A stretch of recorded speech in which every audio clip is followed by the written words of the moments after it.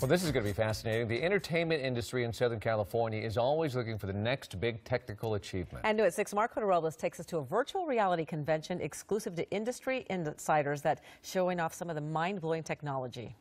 Some say this is the future of Hollywood, and it's literally out of this world. What you're seeing is a sneak peek on the Paramount Studios lot of cutting-edge virtual reality technology that hasn't even hit the market.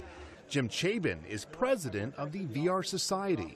So the movie makers who are here are seeing the technology that will be out at retail in the next few months. Here, you could be buried alive as the lead character in a short film, step inside of an art gallery. So it's almost like the painting came to life. Or take a trip to the White House, where I came face to face with Donald Trump standing in the Oval Office. Wow, that is crazy detail right there. It's incredible. You get right up close, you can see the pores of the skin. Creators say this is the most photoreal person made in virtual reality. It's either a dream come true for some people or it's a worst nightmare come true. A timely recreation and potential glimpse into the future with Election Day just a few weeks away. And there's no lack of competition, with dozens of companies in the industry attending the two-day convention.